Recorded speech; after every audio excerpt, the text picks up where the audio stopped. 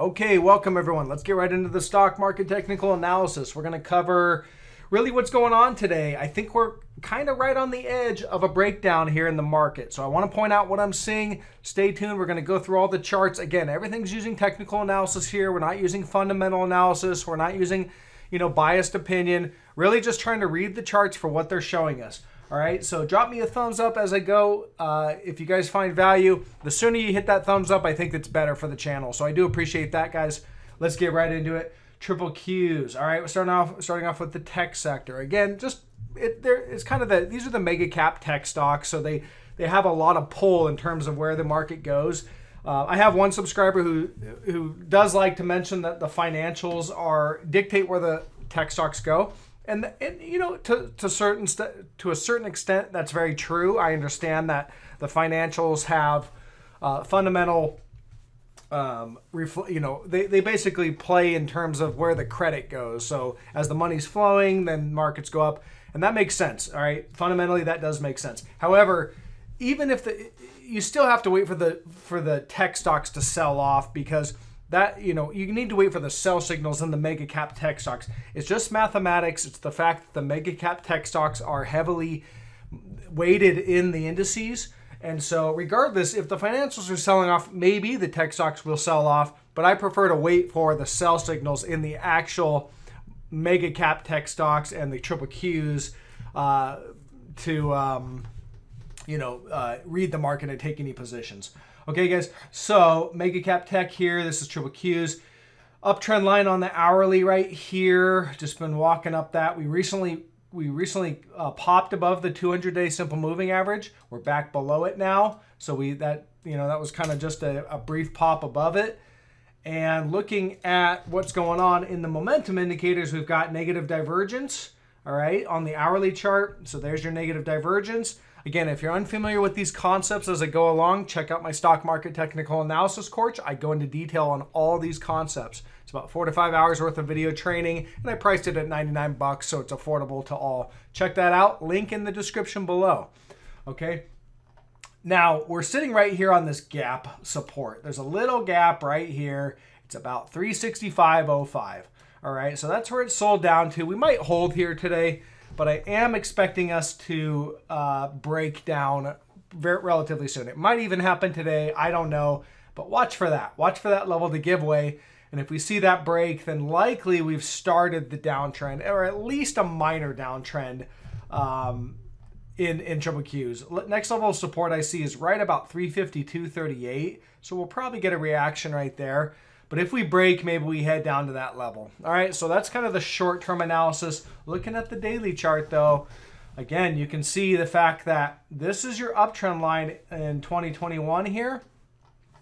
All right, and then this red line right down here, this uptrend line on the red, is your bull market price channel going all the way back to 2009 in the tech sector. So there it is. That's kind of the top of the channel. We recently hit it. We've had a pretty impulsive rally. I am expecting this rally to fizzle out and us to continue the downtrend. So again, I'm trading the market as if we started a downtrend. We're making lower highs, lower lows like this. We have a counter trend rally, and then we resume the downtrend. Okay, that's how I'm trading the market. Bulls in the market, they see this as just a mere, they see this as an uptrend here. We had a correction, and now we're resuming the uptrend. All right, so there's the differing opinions. Again, we'll continue to read the charts to tell us where things might go. I'm looking for more downside.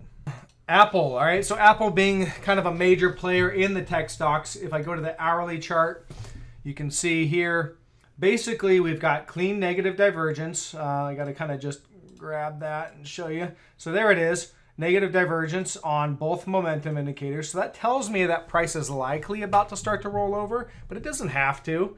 All right, it just tells me the conditions are there for a sell-off. And we had an uptrend line. This is the counter trend rally that I'm viewing in Apple.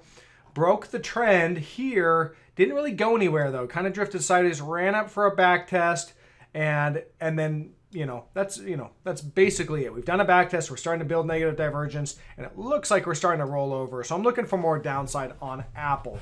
All right, looking at the daily chart on Apple.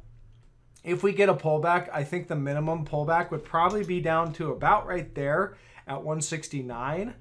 Okay, That is a clean level of, there are a lot of reactions on that level. You can see this trend line. You got one here, here, there's another, and then several right through here. Now we've definitely chopped through it, so it's not as relevant as it has been in the past, but I would see us coming down to there at a minimum. All right, most likely I'm looking for a lot more downside. What I'm kind of looking at is we've started a downtrend here. This counter trend rally was basically designed as a short covering rally and a buy the dip rally to make, basically keep the bulls in their longs. And you can see we've rallied close to the all-time highs. Maybe we roll over right here and don't actually break out to a new all-time high. If we start seeing all-time highs in Apple, it's very likely we're going to see all-time highs in triple Qs. So we have to keep an eye on that. All right, things to watch for there. IWM small caps. Again, on the daily chart, the key level I'm really watching is right there, 209. All right, 209 and some change, give or take. And you can see that for over a year was a support zone. All right, support here, support here. Once we broke, support becomes resistance. So we broke, there's your sell signal, and resistance failed. Hit it again, not a slight reaction, but recently you can see they popped above it, rallied it up, made it look like, okay, we're all good, breaking back into the range. Very next day, sell down, close back below it. So we're not impulsively below it yet, but we are trading below that. So that breakout there, which kind of looked like a breakout, was a false breakout as of right now. All right, and again, that breakout came, if you look at the hourly chart here, came with negative divergence. So there's the breakout right here. And basically that breakout was a new higher high in price. So here's your former high. Again, we're looking at the hourly chart. So just a very short time frame. But this is just giving us you have to narrow it down when you're looking for the turn in a market. You really want to start narrowing it down to, understand when that turn is taking place or when the probability of a turn taking place is there. And we have that right now. So you can see there's your former high back on March 22nd. And then we made this new higher high March 29th. But the momentum is less. All right. See, the momentum is going down. All right. And this is kind of an equal. It's anything equal or less is negative divergence. So that tells me that this breakout had a high probability of failing. And so far, it has failed. So, and then the price action today is kind of interesting too. You can see today just zeroing it right in. We rallied right up to that 209, rejected. Tried it again, couldn't quite get there, rejected. Now the next two candles, we're seeing more selling. It looks like they're kind of done trying to rally it in there. Now, all right, so that's what I see. I see more downside. We got a gap to fill, so I think we'll probably hit that today. It's right here at 206.26. So I'd put high probability that we're going to probably park it right there by the end of the day, or at a minimum hit that by the end of the day. All right, moving on. Okay, oil futures. So we heard some news today about Biden talking about releasing some strategic oil reserves. And so that's adding supply to the market. There was a knee-jerk reaction to sell down, but ultimately we just sold right to support, and support has held. So looking at the daily chart here on the oil futures, you can see we're in an uptrend. Big impulsive rally, pull down to support, bounce, pull down to support, and then today's price action was just a pull down to support, and it's held. So nothing technically is broken in oil. Oil still looks bullish and looking for more highs, until we see a change in the market. I see more highs coming. Here's gold bullion. Again, gold is just kind of trading. It's just sideways right now, so we're just kind of waiting which way it's going to resolve.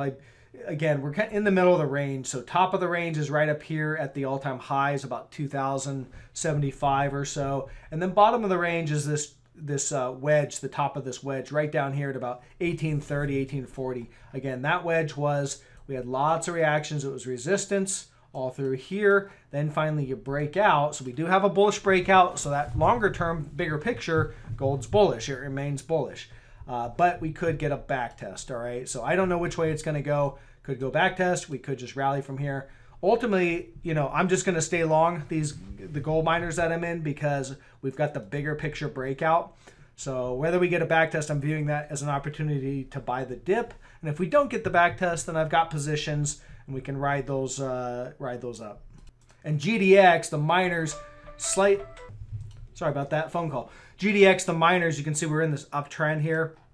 had a brief dip below, but they managed to rally it back up and close above. So if you look at the hourly, you can see we're just kind of treading water. It's not giving me enough indication that we're really back testing. We might just be holding on to this trend and we're going to move higher. So I don't know. I'm going to stick with the mining positions that I have and let this thing continue to move higher. I don't see any negative divergence either. If you look at the hourly, look at this. You've got negative momentum right there on the RSI and the PPO, and you also have negative price. All right, we didn't make a new higher high in price. We just made it, lower. Price is kind of trending down. Momentum's trending down. So that just tells me it's a minor pullback on the way to new highs. Okay, potential trade idea here. Now it's a higher risk, and I'll explain why. But there is a trade set up here. So PANW, Palo Alto, anybody that's been following me knows that we shorted it right at this last peak right up here, caught the move down, got out of the shorts when I got out of a lot of the other shorts as well. And it's had a pretty impulsive, strong rally back up. Now we've rallied into resistance. As far as I can tell, looking at the hourly chart, we've got reactions here, reaction here, we had another reaction here, and we're right there at resistance, all right?